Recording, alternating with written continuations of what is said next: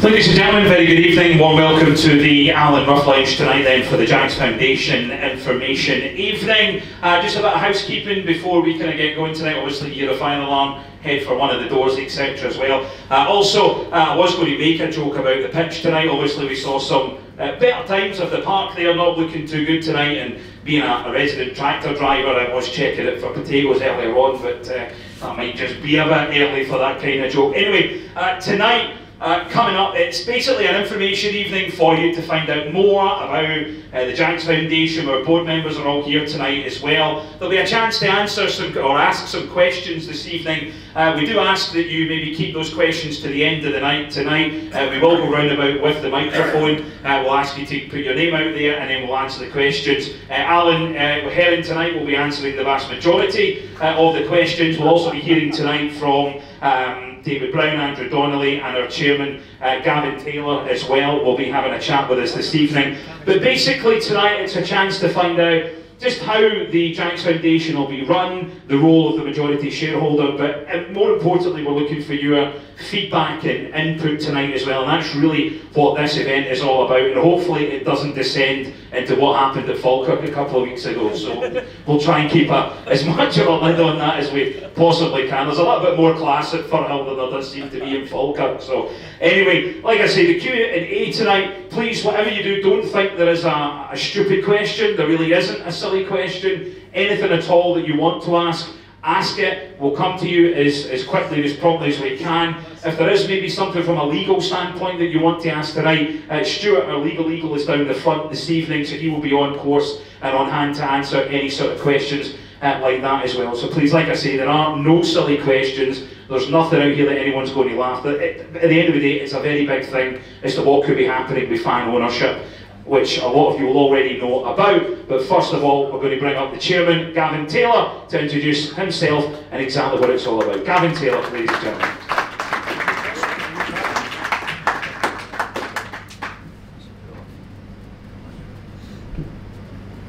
First difficult task. That's right. Good evening. For those who don't know me, I'm Gavin Taylor. I'm the chairman of the Jags Foundation. Tonight, as other Gavin notified, we have the rest of the directors of Jags Foundation here, and if you don't know, there's Alan Herring, Stuart Carlison, Stuart Rennie, Carmine Mackey. We've also got Andrew Donnelly here. We've also got some members of our working group, Craig Dunn and David Brown, with us as well. We've really two main targets tonight, as Gavin was saying. We want to update the current members of the Jags Foundation, those that have joined up. We want to give you an update of where we are, what we're doing and how we're progressing and what we're still to do. And also for those that are not members, we hope that the presentation tonight helps you decide to join the Jags Foundation and be part of this group to move forward. So anyway, without further ado, I'll hand you over to Andrew here, who will kick off the proceedings.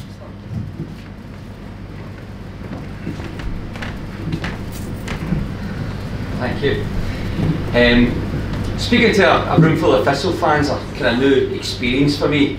Anytime I generally speak publicly about the club, I've got a Twitter mask on, or in the Jagscast and a quiet pop, so please be gentle. We can have lots of differences of opinions about the how of fan ownership, But the why of fan ownership is the most important thing. So tonight I want you to think about why you're all here.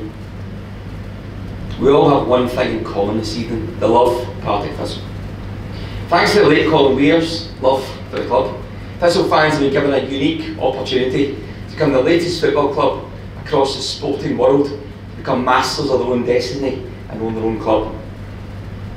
Across sport, there are literally hundreds of clubs run by the very people that have the club to heart. From the world-renowned Green Bay Packers in the Americas NFL, to a couple of the world's biggest sporting institutions, Real Madrid and Barcelona. In fact, in La Liga's fourth most successful club, Atletico Bilbao, they're also owned by fans. In countries like Germany, where they have the highest average attendances in world football, the lowest ticket prices, and a great fan culture, it's not permitted for clubs to be owned by a single entity. Many, many examples, both here in the UK and across the wider football world, of fan ownership, but far too many to get into tonight.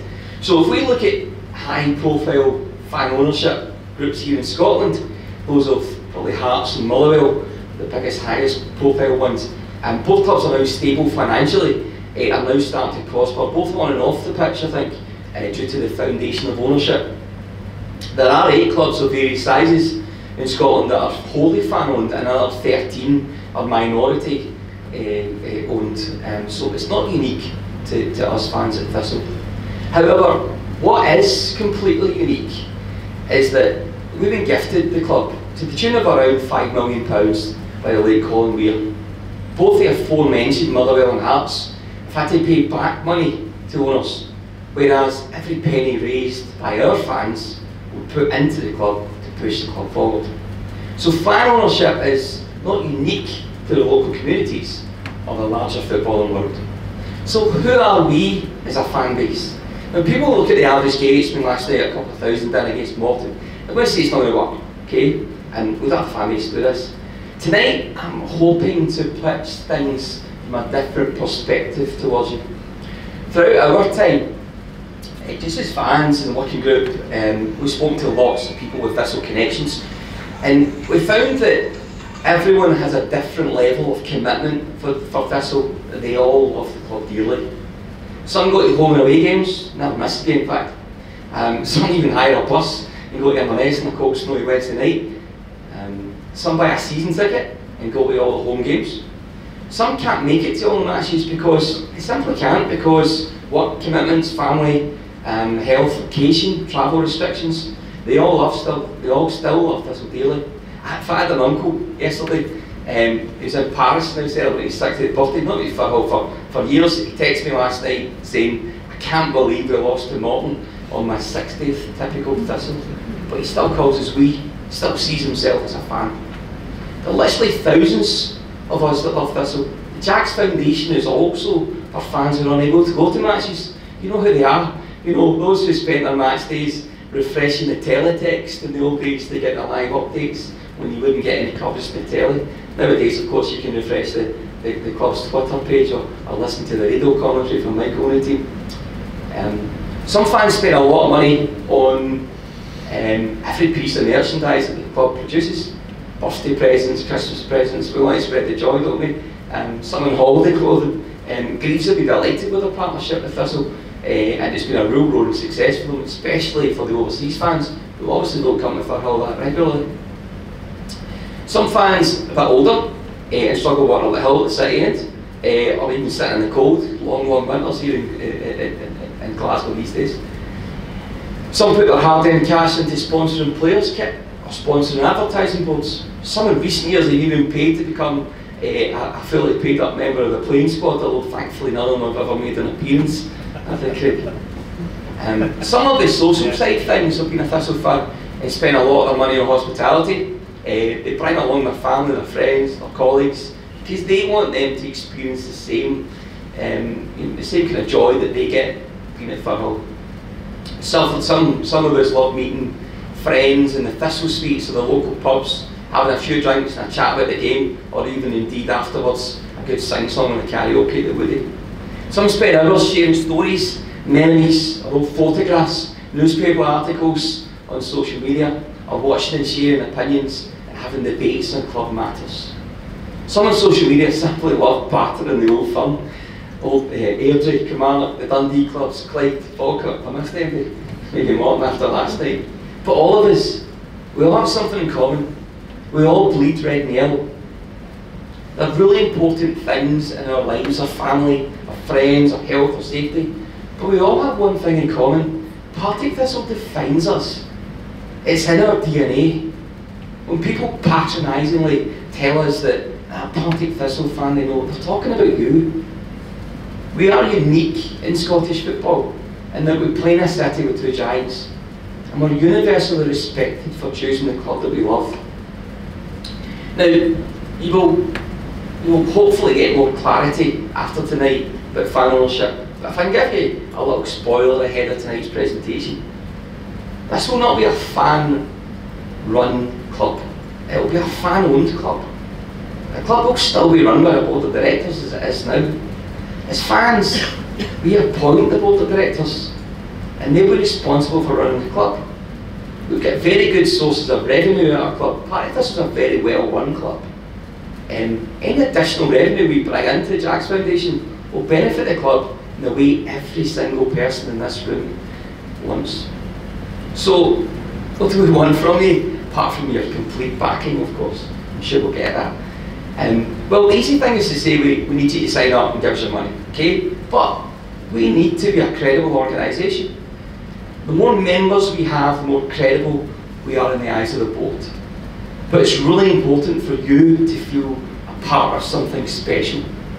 Imagine raising the amount of capital we can to strengthen our club and have the directors accountable for how they spend it. I mean, we are kind of halfway towards our first target, and that will bring in around £100,000 per year, and that's without kind of going out and speaking to your guys, our fans publicly. And that's a huge sum of money for any club to have at its disposal. Believe it or not, that Hearts are statistically the most successful fan-owned club in the UK, and they bring on over £100,000 per month in subscriptions. Now, I'm not going to stand here in front of you and say we're going to take our crown off them in the first year, but the sky is the limit for us. You know, but it can only happen if we join together and we create a tsunami of interest. I'm sure many of you already realise, in fact you probably do since you're here, but if not, I hope you do it by now, that Thistle are a really important part of your life. So just before we move on to the next part of the presentation, when David's going to go into more of the specifics, it's like to leave you with this little thought. Kind of like it or not, Partick Thistle is in our blood. We're defined by being Partick Thistle fans. Let's take this once in a lifetime opportunity, get together, spread some joy, and back our club to do incredible things for us all. Okay?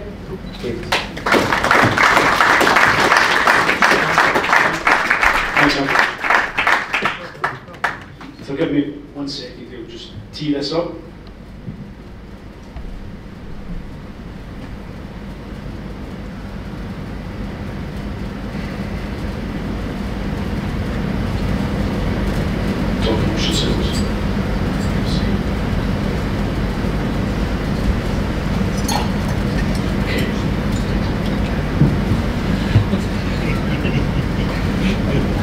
Apologies. Welcome again. Thanks for coming out on such an absolutely miserable night, and apologies on behalf of us all for having to cancel last week. But I think it was ultimately the right thing to do, as much as it caused some pain for everyone.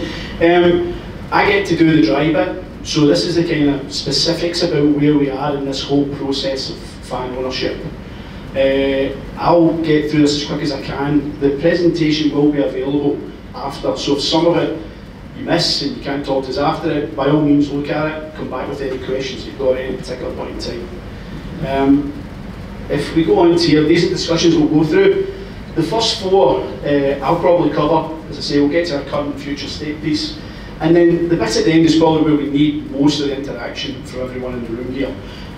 We're taking this to a point of fan ownership. But to Andrew's points, he was elaborating on there, but what else do we need from it? Where do we need this club to be? What can we do when we have that ownership? Not just simply be a holding company of the majority of shares, but but actually what can we actually tangibly do? And we, well, I openly admit, we don't have all the answers for that. In fact, we probably don't have many answers for that. And that's why we look to you guys and ladies to come back and say, look, how about some of these ideas? And we can then ferment them, and then we can start to put them into action. So first up, I appreciate that some of you have already been on this road. They know a lot about what's going on. I really want to share some of these figures and models with you here to get everyone grounded in the same place. So the Jags Foundation is actually a company, an entity that has been set up specifically to take on Colin Weir's legacy, to take that 55% ownership into the ownership of the fans. Currently that is retained by 3 Black Cats, and part of the process here that we'll go through is showing how that then transfers to the Jags Foundation and we take that majority ownership. So the company itself, says it's a private company, limited by guarantee. That's important because there's a lot of discussion about the risks that are involved in this and what happens, and do we take on this liability? There is no liability for us. This is a gift of shares that we will take into the company. And as members of this, and effectively shareholders, you have no major liability. Stuart will correct me if I ever say anything out of turn on this. We're going to have 9 directors on the board.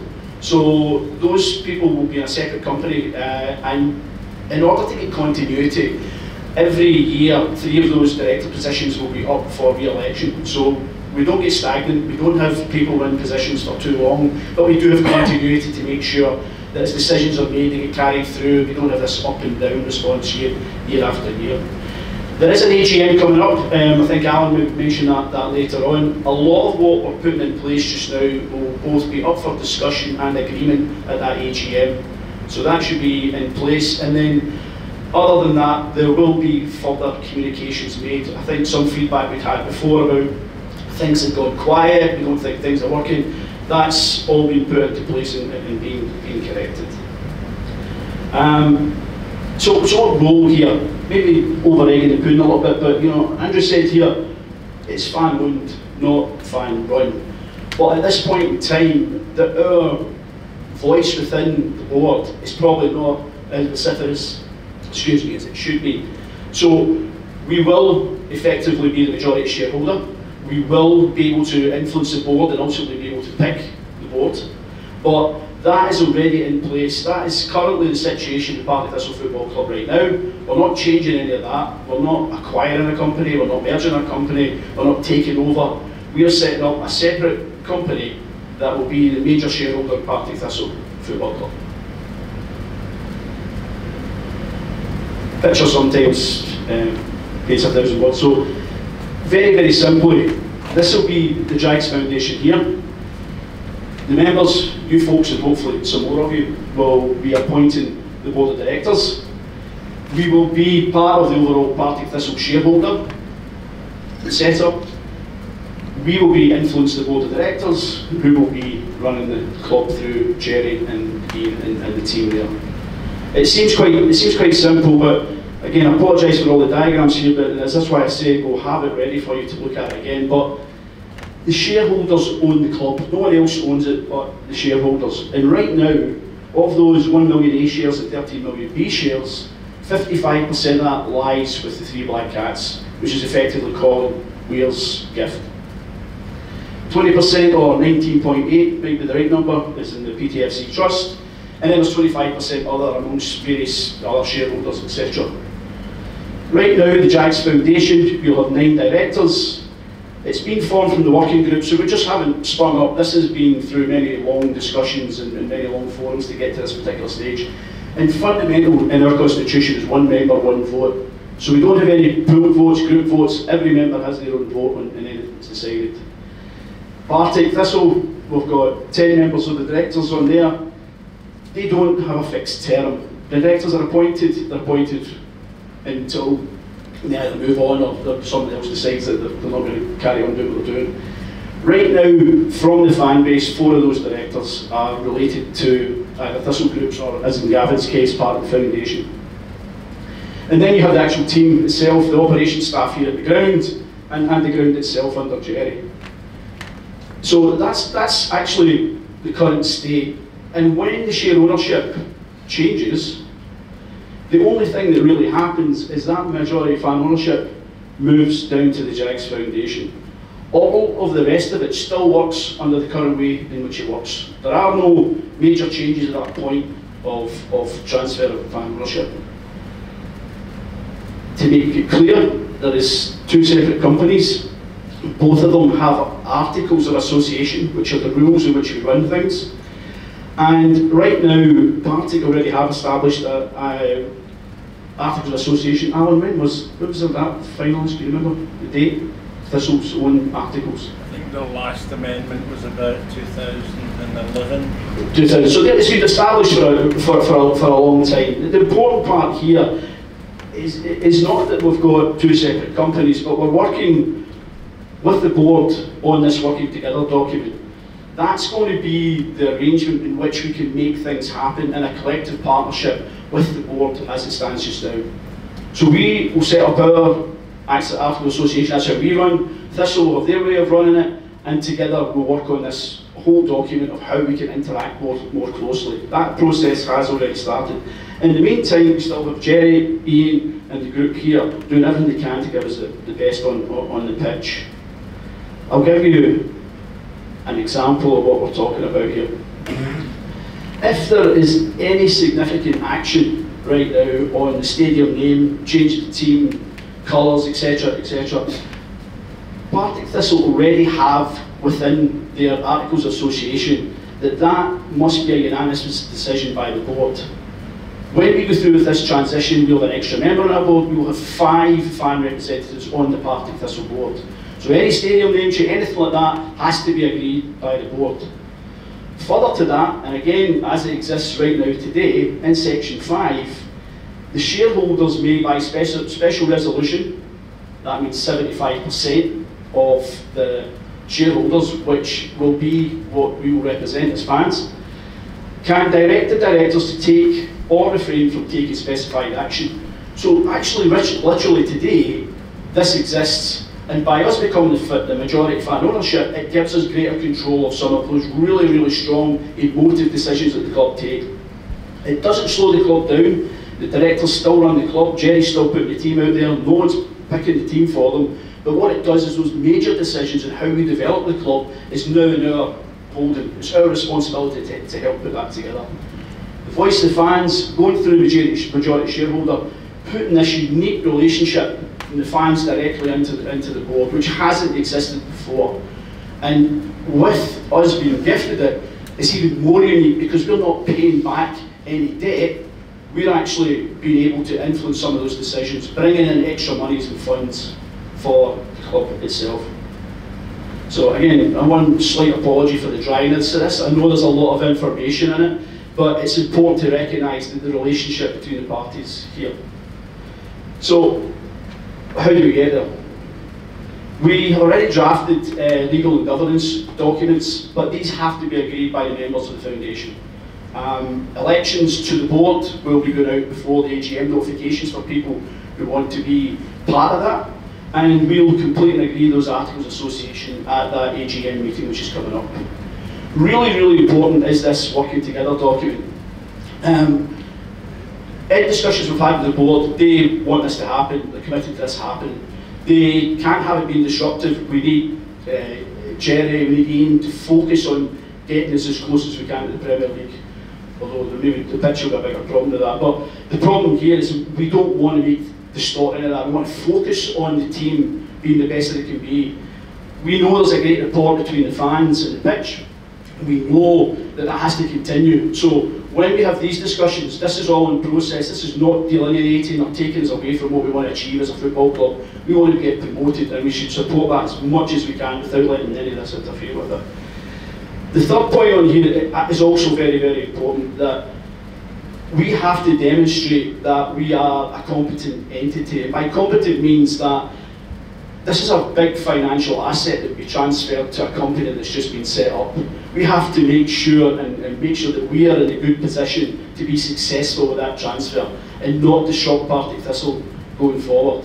So all the feedback is gratefully received, all of the input is received, everything that we could possibly use to show that we will be taking this club forward in a better way than it's been done in the past would be great. And the key to that is the membership from the Jags Foundation. If we turn around, how many members do we have just now? About 430. About 430. That's basically not enough. You can't say you're a majority fan, once you have 430 people. So we have to get that membership up. Part of that authenticity of who we are and how we take this club forward comes from increasing that membership. So that's a big part of what we need to do. All of this then takes us into that fan ownership position. We will then gain that control and influence of the club. Now we start to talk about where we take the club from here. So with that, Andrew, I'll hand it back over to you. We have put down some, long-term visions, ambitions, but Andrew's got maybe more graphical example of how we actually going to do that. Sure. For you. Yes, thank you. So, you get a bit more of an understanding as to what we're looking at, but what can we actually do moving forward? I think the challenge tonight, and from now on in, is for everyone to get involved and give suggestions and ideas. We've got some ideas I'm going to present to you just now, and that we've kind of pulled together for some fan engagement. As it stands right now, we don't really have a say. First, we'll listen to the fan base, but moving forward, we'll have a real powerful voice. Some of the ideas we had is that it might be a case of we want to have maybe free travel to midweek away games. Might be a case of we want to have free access to Jags on YouTube. Might be a case of they want to have a monthly event where all fans can go to hear from the manager or player or directors or former players, or what kind of events that are structured. Maybe they want more of a focus on the youth of the club. Might look at other clubs and think, well, a bit more at that. So what do? We use the money, we go and get the best young coaches and the best scouts the money can buy. Maybe they want to have entertainment on a Saturday. We go out there and want to have a real attractive brand of football that entertains the fans, so we back the right manager to get the types of players in each free squad. We might want to develop certain areas of the ground. We might have to. We might want a veto on ground sharing. We might want to invest in a top drawer hybrid pitch, so we have any issues with playing surface we've seen recently. It might be simple as we want to access the digital media across the stadium, Wi-Fi charging points, so that you can kind of follow the game, maybe vote man of the match. You've seen that at some other clubs there just now. But as I said before, the sky's the limit. All of this is up to us. If the club's biggest investor passionately wants something to happen, what director's going to say no? Now, we might be in the middle of a cost of living crisis where everything seems to be more and more expensive, and we all need to prioritise our expenditure on a monthly basis. My challenge for you tonight is to think about making Partick Thistle and joining the Jags Foundation as part of one of those priorities each month. It's a chance to join something uniquely special. It's a chance to stand shoulder to shoulder with your fellow fans, no matter who they are, what they do, or as I said earlier, the level of commitment they have. Your opinion will be heard. This is your chance to really affect things in a positive way. It's your chance to sculpt the club the way you want over the next kind of 20, 30, 100 years. When Aristotle said, the whole of Partick Thistle is greater than the sum of its parts, what he meant to say was if we join together, we can achieve more than we can separately as individuals in the stands. So I'm asking everyone to make some sacrifices, for, as we do on a regular basis for important things in our lives, and make it for the club that we love. Okay.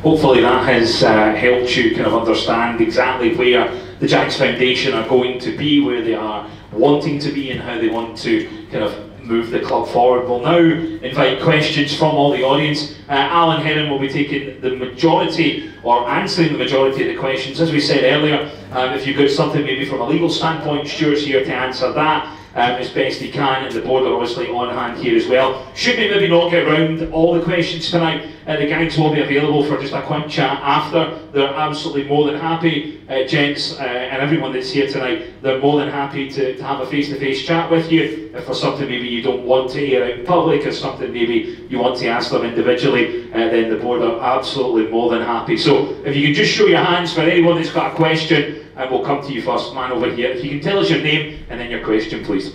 My name's Ian Jenkins. The question is to David Brown.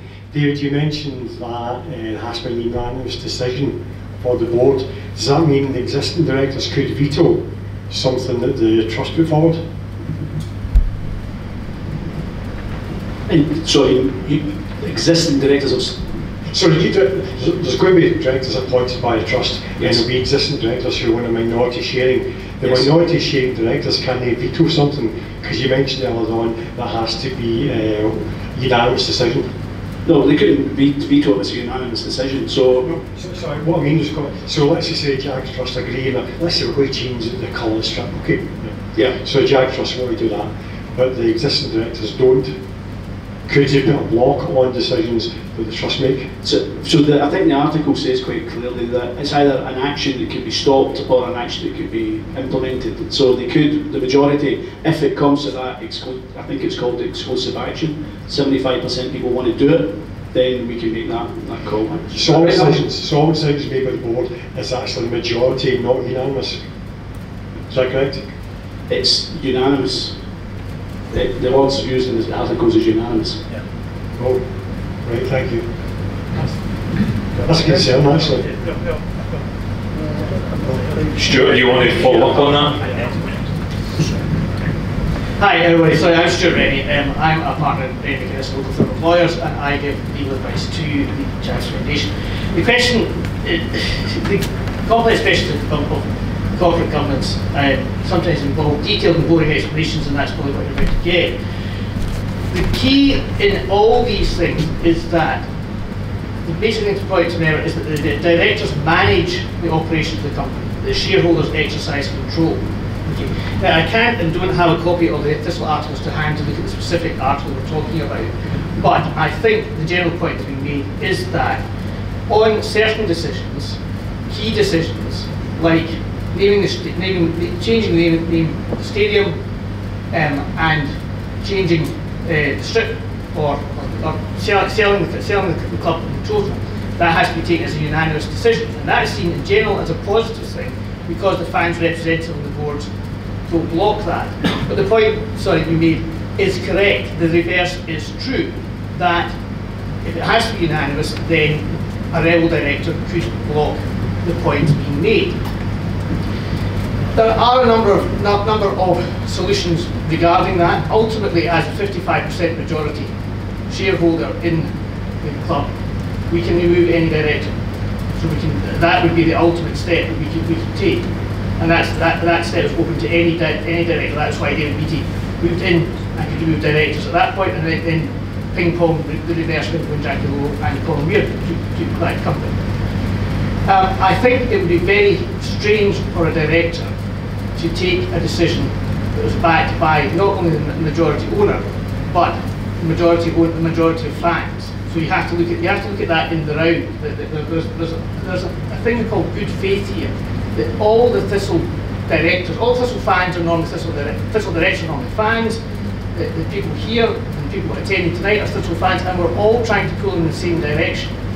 There are issues where directors take decisions for the commercial benefit of the club because they have statutory duties that say they must act in the best interest of the club, and they have to take that decision. And that can sometimes conflict with the interest of the fans. Stadium naming is a great thing. We're allowed to sign we had a previous deal with the Energy Check Stadium at Firhill, which nobody ever called it that, but we got a substantial amount of money into the club for doing that. And I think as a director, where you've had to look after the financial interest of the club, that would be a difficult decision to take if there was opposition from the fans versus their statutory duties. So it's a fair point to me, but it's not a critical point. We haven't had any examples of the unanimity not being forced, and I think you have to look at these things realistically. Yes, there is. In theory, there is a risk that but one rebel director could hold everybody else to ransom. But there's an ultimate solution to that. You get rid of the rebel director, and bearing in mind that all Thistle directors are only on this. Nobody makes a fortune out of being a Thistle director. We're not offering a huge salary to everybody to come on board. But the only reason people take these decisions is for the benefit of the club, and that is does that help? Does that answer the question? Yes. Next up, over that side. Let me get you. Thank you very much. My name is Donald. You possibly know me, unfortunately. Obviously, we've been shown there the difference between the Jags Foundation board and the club board. What I know, obviously we said about the 55%, but how much sort of fan percentage will be on the actual club board as well? Hi there. Just as my first word of the night, Gavin mentioned earlier on about there being no such thing as a silly question. I'll try and not demonstrate that there are such a thing as silly answers. At this point in time, there are 4 people on the board that you could describe as being representatives of the fans. Got Gavin, who was appointed towards the end of last year. There's also Alan and Andrew from the PTFC Trust, plus John Penman, who was part of the Thistle Forever campaign, and I think it'd be fair to say they're regarded by the other members of the board as fan reps. The statement that was issued last October said that at the point of this year transfer, they'd look to take on another board member from the Jags Foundation. So at that point, that would effectively take it to 5, and that would be about 50% of the total in terms of what's there. And we're still to have detailed discussions with the club about that, but I think probably maintaining that type of balance going forward would be what we're looking for. But again, as has been said, once we have the shares, we are the majority shareholder, effectively once you get to that point, every director is there with our consent, passive or active. So as I say, there will be that balance, but we would still have that ultimate control. Do you want to follow up, Donald? Okay. Next question, please. Any other questions? Over there. Yes, sir. Thank you. My name is Danny Crawford. I've got 2 questions really. One is, you say that when the assets transfer from the 3 Black Cats, there is a value of £10 million. Is that simply the stadium and the ground, or is there other assets included in that figure? And the second question, which I hope isn't a tough one, is what happened at Falkirk? Because I don't have a clue. You don't want to know about Falkirk? Yeah, the figure, I think it was a figure of about 5 million that we quoted, and I think that was a combination of 3.4 for the shares, and also as part and parcel of the same deal, the balance of that amount was to buy the 50% of the Propco shares representing the city end of the ground. Now that hasn't been covered, but that will also be transferred over to the Jags Foundation, but that will happen after we have assumed the majority shareholding. That's basically beneficial in tax terms. Next question up there. It's £5 million, not 10. Yeah, £5 million, yeah. What happened at Falkirk? There was a rally. That's not a question. I hope not to start one. My name is Bill Sweeney. It's a question about the election and re-election of directors. You say quite correctly that there will be 3 up each time for election, but there is no limit on the number of times that people can be re-elected. Correct me if that's wrong, but if that is my understanding is right, I would argue that we should build in an element of rotation, that people should, after a certain number of terms, either 2 or 3 at most, step aside for a period. This is based on my experience with membership organisations in the music business, where for all of the best reasons, at times people just hang on, and some of the not so best reasons, but people can't hang on, and the world changes about them, and your organisation suffers because you can't do it. So I would argue for there being some form of number of terms after which you just step aside, and then come back in by all means. Thank you. Yeah, I think that's a fair point, to be fair. Certainly very open to accommodating that. As I say, step aside if it doesn't actually kill you first. Any more questions in the audience? Sorry, up the back. Sorry, we'll go to the back. We'll come back down there in a second.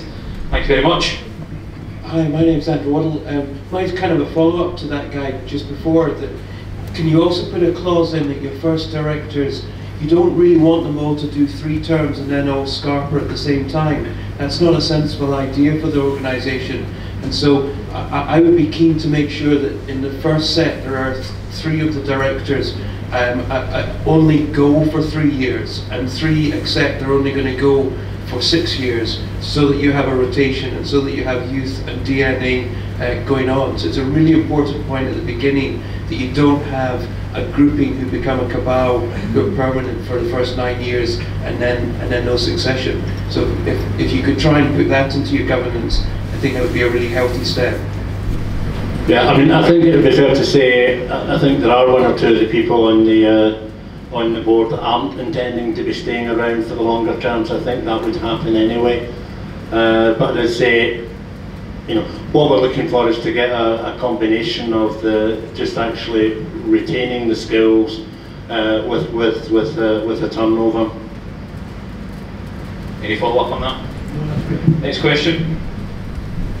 Thanks, my name's Neil Roden. I think it might be useful if we just picked up some of the governance codes that already exist, you know, like for public companies and others, where there is best practice recommendations. And I think it is 9 years for directors to be imposed, precisely because they become too comfortable, lose a bit of touch, etc., etc. And I think we don't have to reinvent a lot of the wheels here. We just have to pick up the way that other companies operate and incorporate that into how we operate. I think the point behind me was well made as well, that we need to get some continuity but not make sure that everybody leaves at the same time.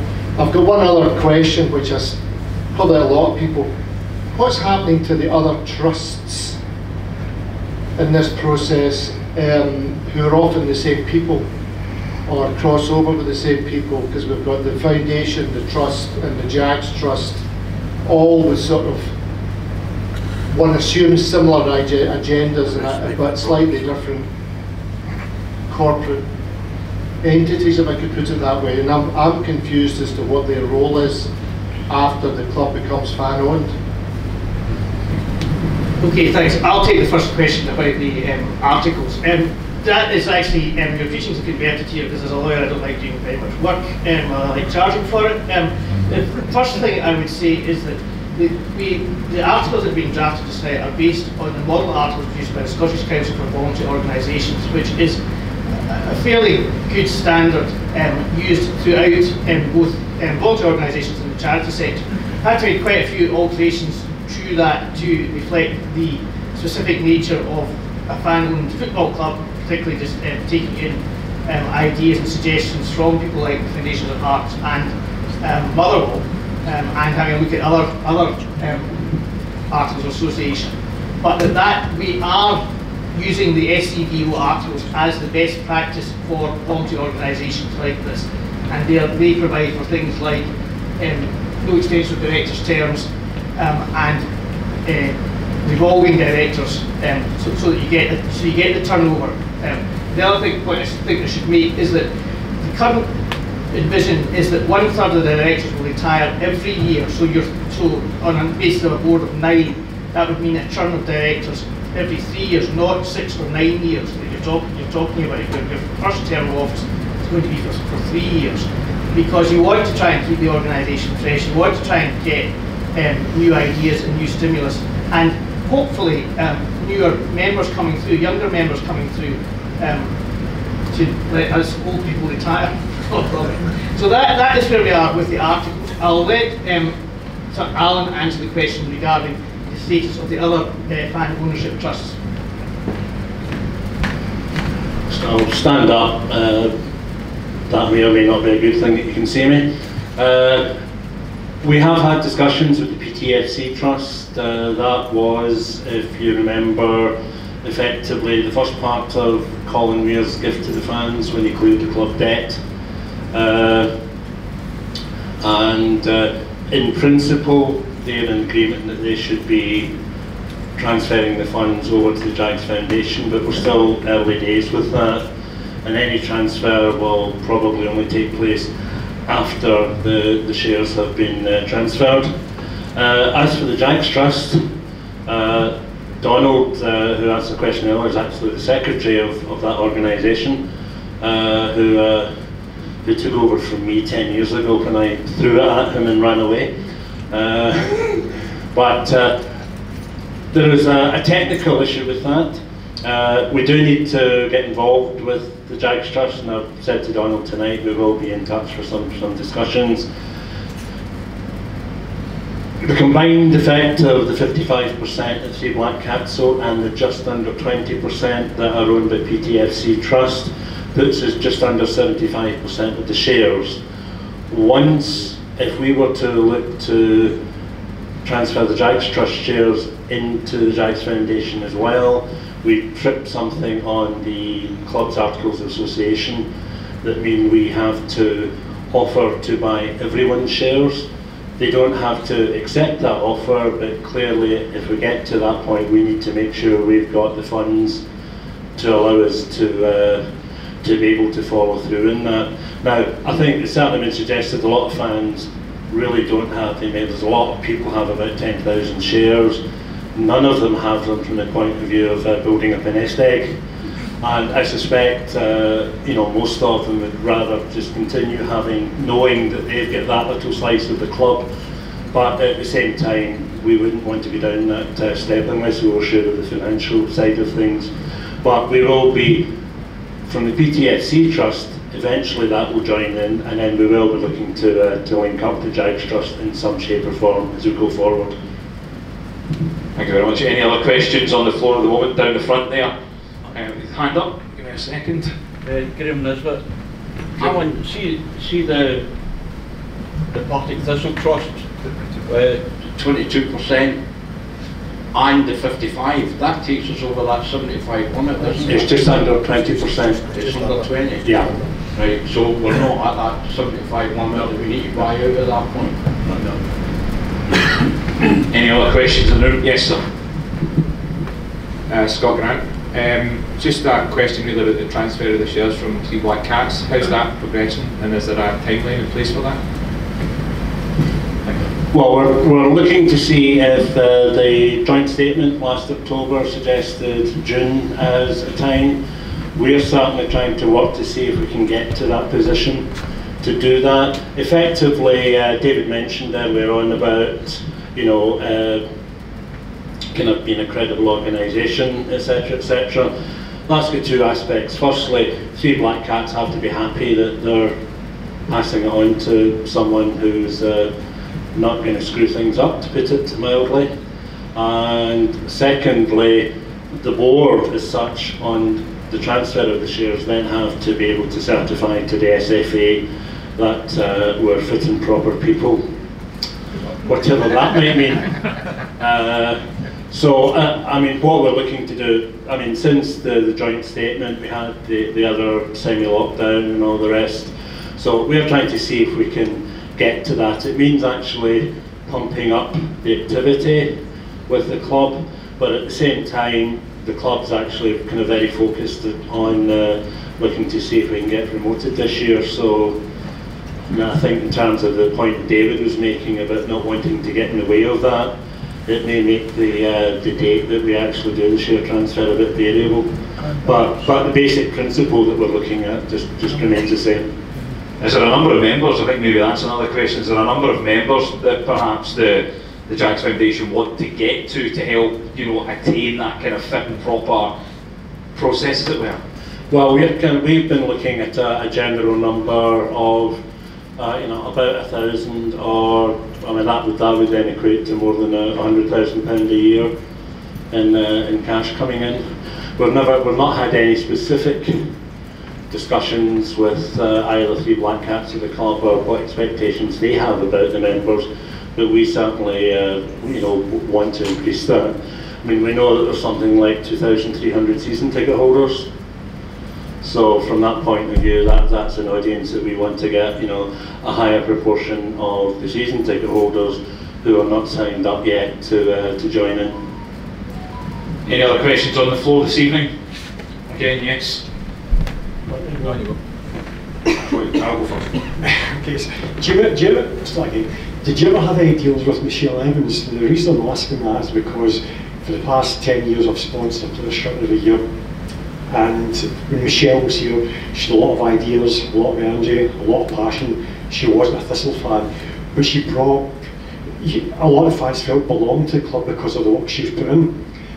Recently, myself and a couple of people have been a bit disillusioned with talking to the club about various things, and you send emails and they bounce around, they don't get replied.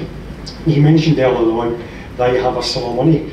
Could you use some of that to employ someone to act as a community liaison officer, or a liaison officer between yourself and the other 1,700 fans who season tickets who are not a member of the foundation? Right, well, from my point of view, I didn't know Michelle. I don't know whether Gavin has something. I'm using Michelle as an example because when I found Michelle who was here, I felt really part of the club. I felt I belonged, and she was just enthusiastic. And when she left, I felt like crumbled. I mean, I'm in a situation where I don't know because I didn't know Michelle. Okay, so could you use some of at the moment there's only 300 people here, right? Yeah. And we've got 2,300 season ticket holders. We need to increase some membership. Could you spend some of the funds we have to employ someone who could do that? In theory, yes. Once we've got the funds, yes, we could. You said earlier on you had almost £100,000 to donate to the club this year. No, that's what we'd be getting if we had 1,000 members. Okay. So I mean, we're not at that level just now, and we've just been starting to take monthly contributions from October. So at this stage in time, we've got money, but we don't have money where we could, volunteer money for that. My question was kind of related to that, just about plans for trying to drive an increase in membership, because I think at the moment, with it being very much an online focused campaign, it's been quite difficult to catch the kind of walk-ups and the guys that would just maybe sign up if there was something downstairs in the concourse. Is there any, I presume there's plans for that, is there any complication at the moment because we're not technically part of club ownership? So it's a bit of a kind of... No, I think you're absolutely right, Scott. I mean, I think as much as anything, we've been limited by the COVID restrictions at this point in time. But I think the idea of actually having a more active presence on match days with laptops and mobiles at the ready, and mug people as they come in would certainly help. I mean, just actually being there and available for asking questions is just going to generate more interest as well. I mean, I think we're aware from all of us speaking to people that there's still a job to do in terms of getting the message out. But as I say, circumstances have made it largely online and a bit remote. So it's something that we need to ramp up our activities on. We'll come back down to the front in a second. No, this is very much following on from these last two questions. Sorry, Callum Stewart. I think it's absolutely crucial. There's been a lot of talk about board of directors and processes, which obviously is very important. But ultimately, we're talking about getting down to the individual fans. And Ian made a good point about feeling involved. If you feel involved with the club in general terms, you're more likely to sign up to the Jags Trust. And also, therefore, I think it's quite important in the kind of publicity and the selling of this whole idea that individual fans really feel that if they do sign up, they've got real ownership. And I know it's not that easy, but that their individual views, whatever they might be, there is a process which these views will go right up the chain, if you like. And obviously individual views will have arranged regarding success of the club, etc. But at least that these views can be aired and is actually voted up. So I think, you know, backing up the last two speakers, that individual fan aspect is important. Yeah, to the extent that that was a question, the answer is yes. Alan, see, when the foundation was brought up, people were asked to sign up. Just now we're asking for people to sign up, and we've still only got 430, probably 30 more than we had before.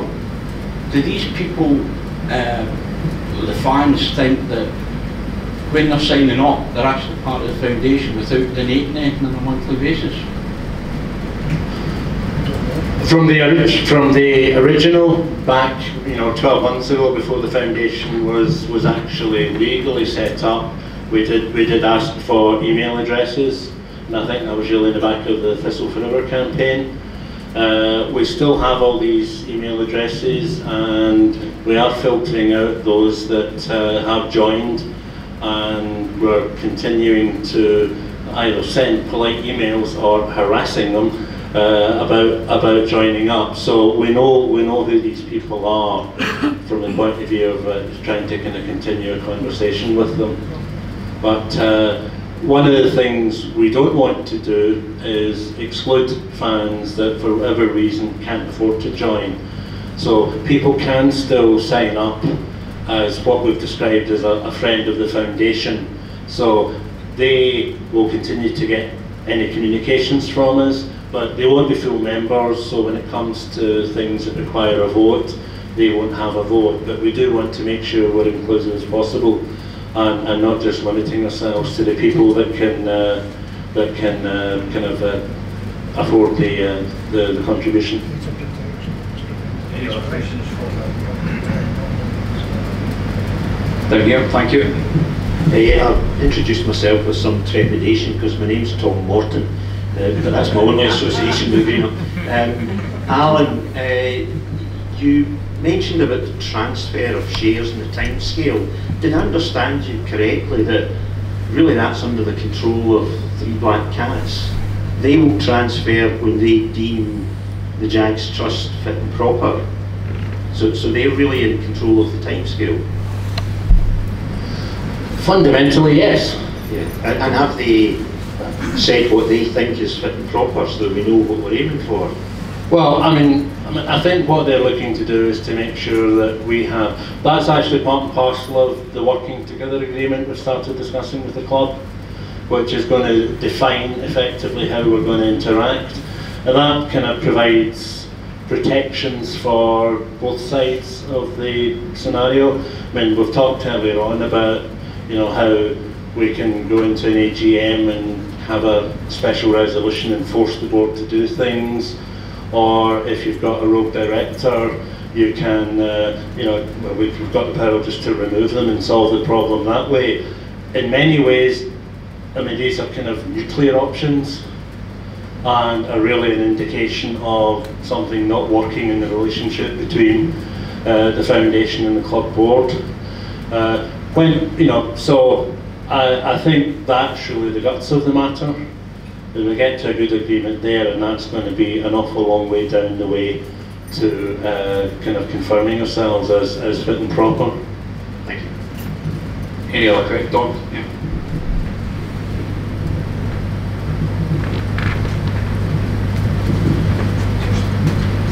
I promise I'm not a planned question type style, but where do you see this feasibly being in 5 years' time?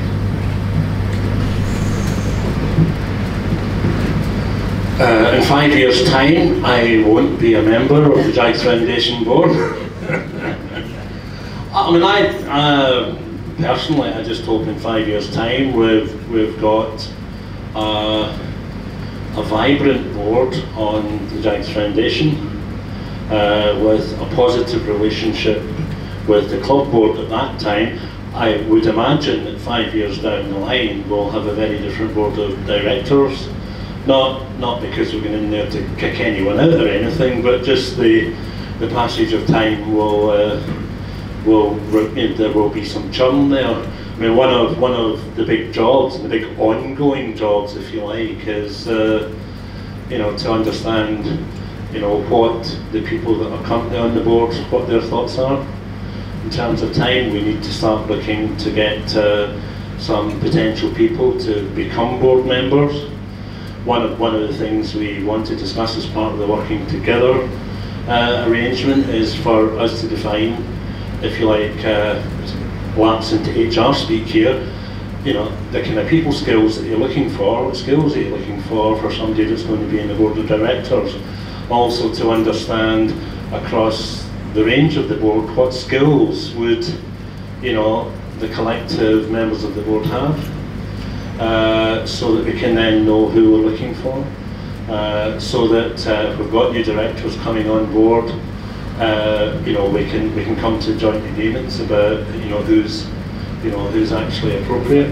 And to be honest, that will apply to anyone that the Jags Foundation are looking to elect as well. You know, they will be directly elected by Jags Foundation members, but at the same time, there's still also people that would be more than appropriate to serve on the board of directors. You know, which at the end of the day, you know, legal responsibilities and all that. It's at a slightly different level from just serving in a committee. So there's more to it than that. But I'd say I would like to see that, you know, 5 years down the line, that we're contributing, you know, a healthy amount of money to the club each year, which again stresses that's additional to what the club should be doing, because at the end of the day, it's the responsibility of the club's board and directors to finance its operations on the park. We can then hopefully provide some additional revenue for that, and as part and parcel of that, I say I'd like to see a situation where, you know, we know what projects the club are looking to do. You may find a situation where the club can identify 3 or 4 things that they want to do over the season, and the budget means they can do 3 of them. Can we pick up the 4th one? And it may very well be, I'd quite like to get to a situation where we could put a vote to the members, or which of the 4 would we like to be associated with, and it can then be appropriately matched. And I'd also like to see us in the Premier League at that point as well, by the way, just as a slight aside, for our 4th season. Can I give me Stuart Allison and then put it up as well? I think that's a really good question. Oh, sorry, yeah, I like to think I can make myself heard anyway, but won't do any harm.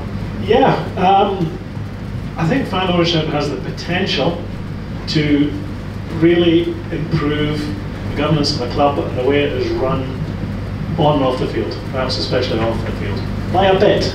You know, this isn't suggesting that a revolution is required, but if we're not going to make things 10–20% better, then what is the point? And from a supporter's point of view, I think that the foundation's long-term role, never mind all the process issues that we've talked about, is to build up the fan base, bring in money, improve the supporter experience, and fucking win something before I die, basically. That's what I say. Yeah.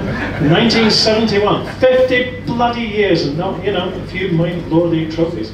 No, we actually want to build the reserves of the club, build its financial position, build its supporter base, and be challenging for cups again. If St Johnstone can do it, a similar fan base and the same sort of money, why can't we? So yeah, that's 5 years now. Come to Michael now. Thanks, Gavin. Sorry, Michael Max here. I just want to ask, I don't even know if this is really a question or more a statement. You mentioned that Hearts and Motherwell were the most effective fan ownership clubs around. The problem or the reasons for that is, by God, they needed financial input at the time of their building of their fan ownerships. I'm not convinced the general Partick Thistle fan base are convinced at all by fan ownership, and I think that's the hardest part that you guys have. I appreciate that at the moment the choices that we have as fans are what we currently have with the 3 Black Cats or the fan ownership model, and that's why I think most of us feel that we have to try and look at that as the best alternative out of what we have. But the question for you guys is, how on earth do you translate that to the general fan base? The numbers tonight indicate that large numbers of fans are not convinced, or are just not, I don't mean not convinced by what you're offering, but not convinced by fan ownership in general. You guys have to put something out there that is going to attract the interest of every single supporter and fan of Partick Thistle that's out there.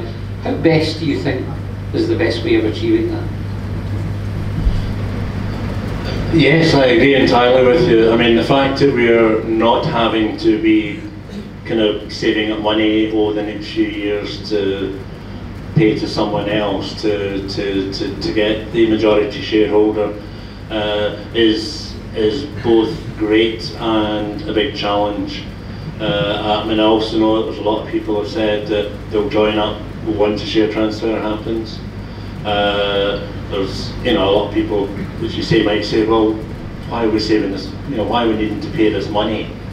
You know, but it's very much for we want to add to it. I mean, interesting thing from all of the Scottish equivalents, you know, you've got you know, Hearts and Motherwell were the main ones, mostly because it was all their documentation that we looked at and filched when we were putting stuff together. But you've also got, you know, St Mirren and say that word again, Morton.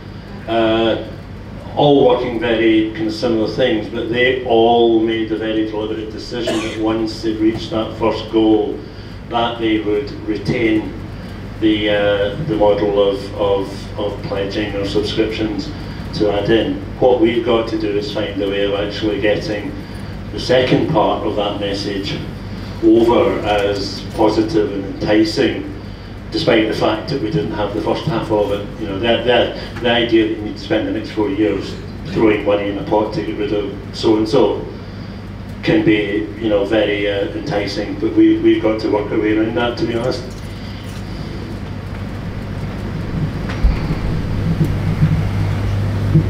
I think the question I had kind of links to that in a way, around the sort of strategic direction in practice. How is that set going forward? Because from the outside looking at the moment, I'm not sure what the strategy of the club is. Is it the, I don't know, I couldn't even have a guess what the strategy is. So how does that work in practice going forward? Who sets that? Presumably the majority shareholder, and the board have to then deliver that? Well, one of the parts of the, I mean, basically, if you get into the old speak, where we will be looking to get involved, more involved, is setting the strategic direction for the club. Once that's done, the board of directors got on with the day-to-day stuff. You know, so that's fine. But again, that's part and parcel of the overall discussions we're just entering into with the board. I mean, at this point in time, are they working from a long-term strategy? Are they just kind of going from season to season? I don't know the answer to that, to be honest. I mean, I think one of the things we want to get to grips with is, because the last 2 or 3 years have been very different because of COVID. You know, so, you know, and we know that the club kind of got successfully through that, but we need to get, you know, just a sense of what the books look like and might appear in the future once you strip that out, and then, you know, look to build some strategic direction from that. You know, might look to, you know, five-year plan, whatever, and then look to build towards that, because you know, there's a lot of big issues that we know about. We all know about the pitch. We all know about the stadium. You know, in terms of that, there's lots of maintenance been needing there. It was mentioned today, and you know, as I say, this is kind of the type of thing that certainly would require debate amongst the fans. You know, when do you reach the point in terms of the overall cost of maintaining what's on here at Firhill against going elsewhere? You know, it's quite a challenge. What opportunities might we get once we have full control of the kind of city end of the ground in terms of making use of that? They're gigantic questions that, you know, as I said, probably ones you can all kind of think up yourself, but you know, we're certainly nowhere near having discussions at that. I mean, at this point in time, we're very much focusing on getting over the line for the share transfer. but we will have to start kind of sitting down with the club and looking at some of these longer term directions as well. Next question's over here. Right, hi, it's Martin Towers. So I'll just start by saying something. I wasn't thinking I was ever going to say that Michael Max made a very good point there. In that because there hasn't been some sort of disastrous thing where we're at death's door or back to Save the Jags, that does make obviously trying to get fans involved. You know, crisis always brings people together, but obviously because it's the shares have been gifted and things are okay at the moment on and off the pitch to a degree, you know, that does make it harder to sort of motivate people. The question I had was, again, just a little bit to do with this difference between owning and running and operational decisions as to things. There was a sort of issue right at the start where it was shareholders and obviously directors have to act in the best interest of the club. So say, just for an example's sake, somebody comes along and says, want to give the club £1 million to call it the whatever Firhill Stadium, and say fans though don't particularly like that, don't like to say, oh, it's the Saudi Arabian Royal Family Stadium, so we don't like that, but the board are saying, oh, we're going to get £1 million for it. Where does that come in? If the fans through the Jags Foundation say, no, we don't want that, we are making it clear to the board of the Jags Foundation, no, but the other directors have obviously got a statutory sort of obligation to say, well, £1 million is £1 million. How does that pan out?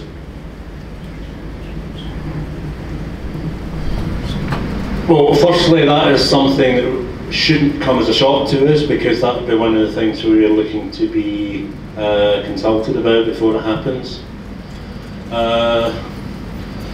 If it gets to that, you know, I'd say we've got the nuclear options. You know, I think it would be very, very difficult to be, you know, there's two sides to that. One, the amount of money you get, and then two is who the hell's providing the amount of money.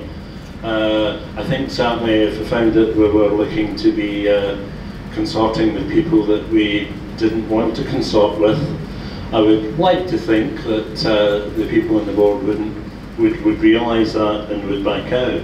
But you know, at the end of the day, if the board go along a route like that that we didn't like and our members didn't like, and I think at that sort of point, that's the type of thing the directors of the foundation wouldn't be looking to make a decision like that on our own. That's certainly something we would be looking to consult with the fans. Another good reason for becoming a member, because you would have a vote in that scenario. We've got the nuclear option, but that also has bigger implications. From the point of view, if you had a situation like that and you wanted to kind of do the board, you might actually be looking to replace an entire board who potentially could all resign. So it's a good question. It's a tough one though, because there are also other ramifications in terms of what you can do. But the bottom line is we will have the tools to be able to deal with that. The question is, would it be appropriate to do so? And you know, where's the line between creating a bigger issue for yourself than the one you're resolving? Thank you. We'll get the last couple of questions or so tonight. We'll start wrapping things up in just a second. If you've got any more questions, please feel free. Do remember though, the board members will happily chat to you for a period of time after tonight's event. Next question.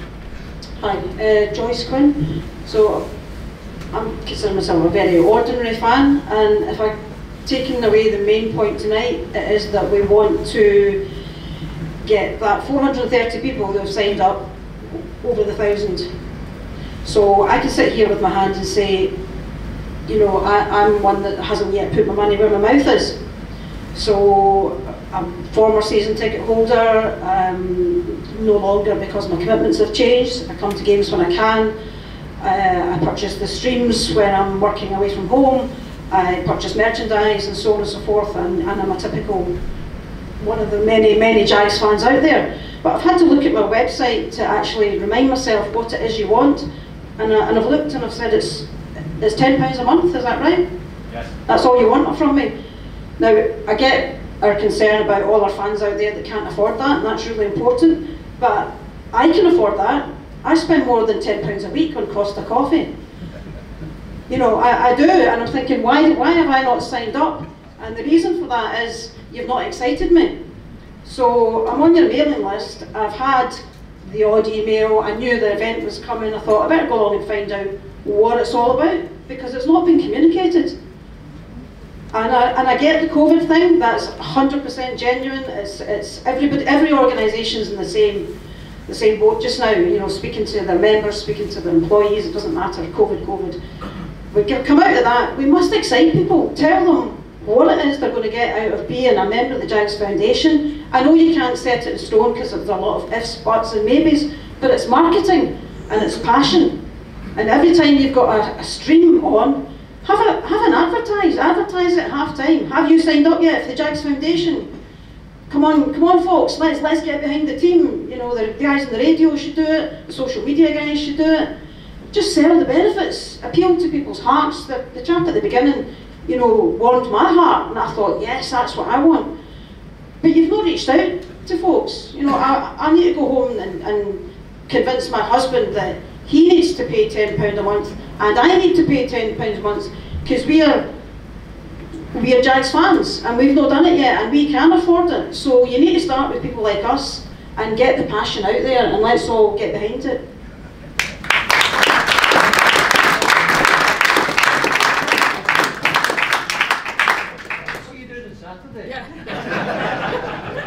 I think all I can say to that is absolutely. And if anyone's interested, I think Caroline's got a laptop with her, so if you want to join up tonight, you can do so. I'll pass you over to Craig. Hi, Craig Dunn. I think, Joyce, you must have been listening in on Andrew's Zoom calls, because he's got that same passion. I think I completely agree. It has been difficult, and you're right. We have reached a point where there's only so long you can keep saying COVID. We recognise that, and I think that you will have seen, not massively, but certainly over the last month or so, that we have been slightly more visible online. We're starting to ramp that up, and we recognise that's something now that we can get into some of the things that have been picked up earlier.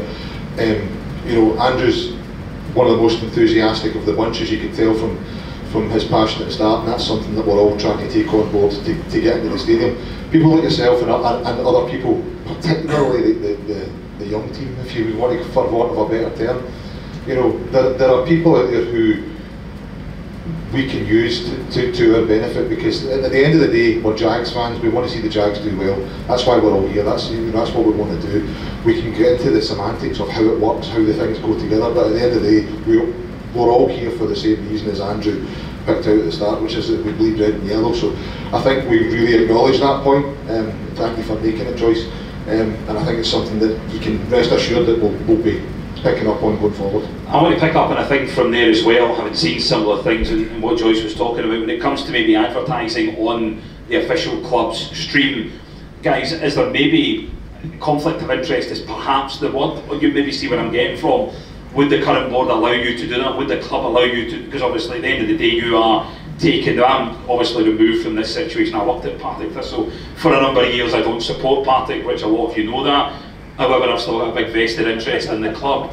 As long as we beat you, that's all. Yeah, there's only one team winning the championship this year, and it's us. So, but apart from that, I'm not from Arbroath, I don't like smokies. But my tractor's outside, so that'll help you. I like a good laugh like that. My kind of thing there is, would the club see that? Obviously, the current board of directors, would they be happy with you? Because clearly, as Joyce said, you have to be a lot more. Kilmarnock have got a kind of similar thing just now with the Kelly Trust, who their kind of long-term goal is to have fan ownership as well, and you see the model at Hearts and you see the model at Motherwell, which are two completely different scales from each other. And here it will be a smaller scale because you don't have the fan base that the clubs in Edinburgh have.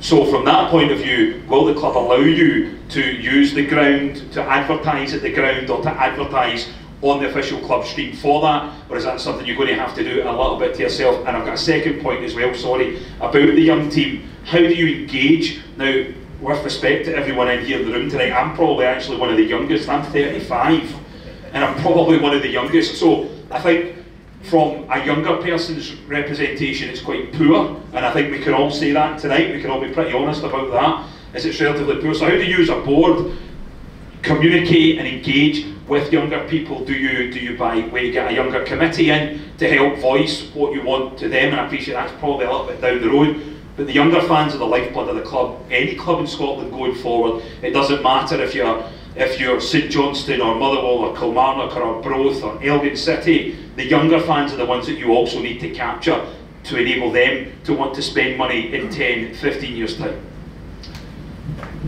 Thanks, Gavin. I mean, apart from the fact that I'm boy for Kelly's in a hard paper round, I think it's the chapters, your first point about the club allowing us to do things, I think they absolutely would. They do for the PTFC Trust, for the Jags Trust, who do things within the programmes and various other things that happen. So, well, there's all of these things are, whether they're sponsorship or paid for, whatever, these things are achievable by one.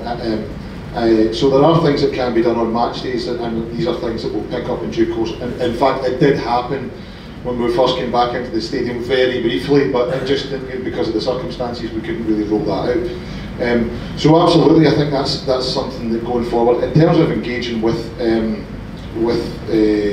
young team, for want of a better, or the youth, I think you can see, I think the passion from the John Lambie stand, from these guys is there. You know, that's the type of thing that, you know, I've got all of my kids involved as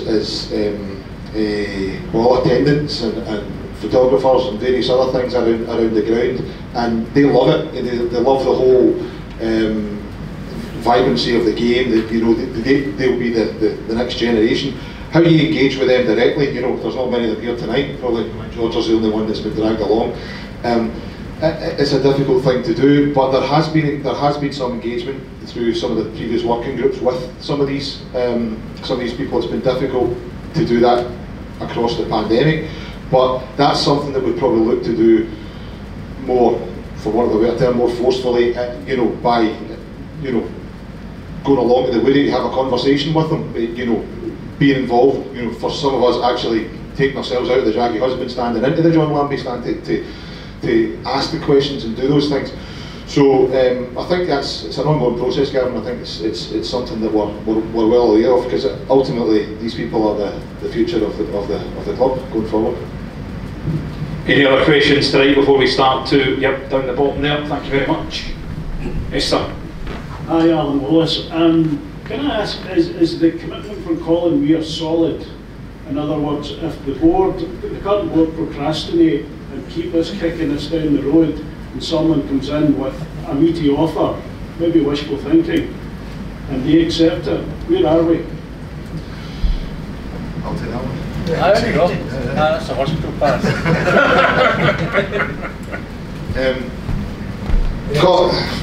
Colin, we were very lucky with just Colin. I was very fortunate to know Colin better than most of you. I worked with him and for him for a period of time, and notwithstanding his enormous generosity, a nicer man you couldn't meet. You know, just a wonderful, wonderful person, and a great loss to me personally and to the club. In terms of his, you know, what he gave and what he honoured to the club, there isn't legally, you know, there is no reason that the shares have to be handed over to us. They don't, you know. The reason that this is being pursued is because it was Colin's wish for that to happen, and it's because of that, and it's to honour that wish that we're all in this room tonight.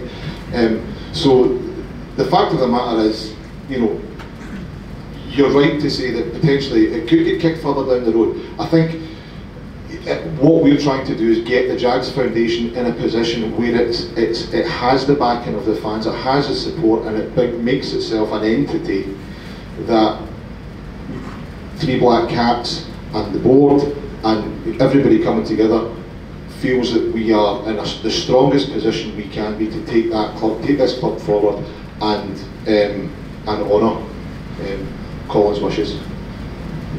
Craig, any more questions just as we start now to look to wrap things up? Stuart, you added to that? I was just going to add to that point about the legal position is that nobody would know what Colin Weir's will says, and an instruction in his will to say that his shares must be given to a fan organisation would be quite hard to implement in legal contractual terms.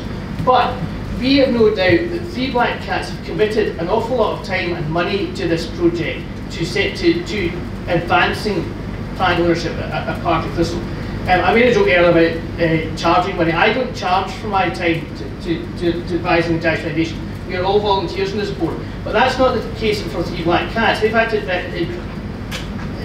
spend a substantial amount of money in getting legal advice towards setting this up, towards progressing the matter.